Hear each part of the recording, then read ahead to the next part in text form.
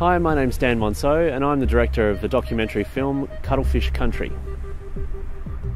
I first started work on the film's underwater sequences in 2009 in South Australia's Spencer Gulf.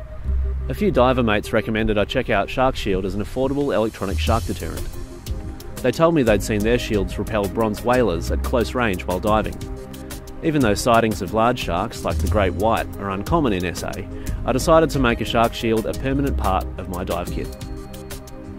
Wearing a shark shield has allowed me to focus fearlessly on my work, recording South Australia's marine life and promoting ocean conservation.